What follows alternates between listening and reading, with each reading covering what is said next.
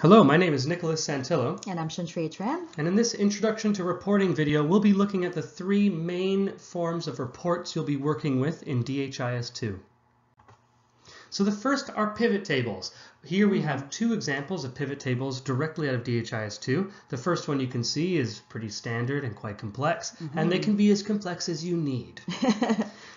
Of course, you can also do something by adding a heat map there where we can color the numbers depending on what we'd like. This is fully customizable in the system, and the user interface is quite easy to learn and use.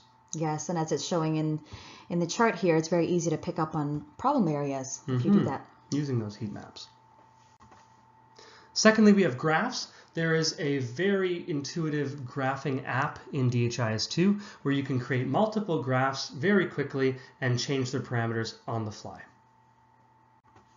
Third, we have GIS mapping, and here's an example of a complex GIS map that was used during the Ebola outbreak of 2015.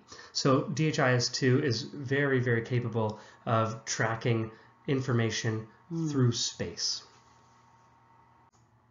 Finally, we have the dashboard, where we can collect multiple reports, any type, and put them together so that a specific user or set of users can see all the information they need on one screen.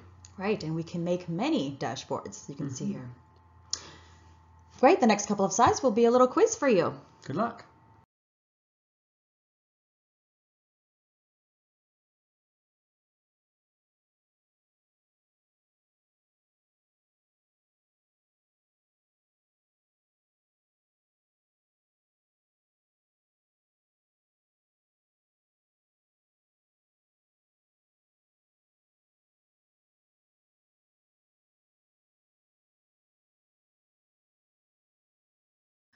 All right, this has been Nicholas Santillo. And Shantria Tran. And thanks so much for watching.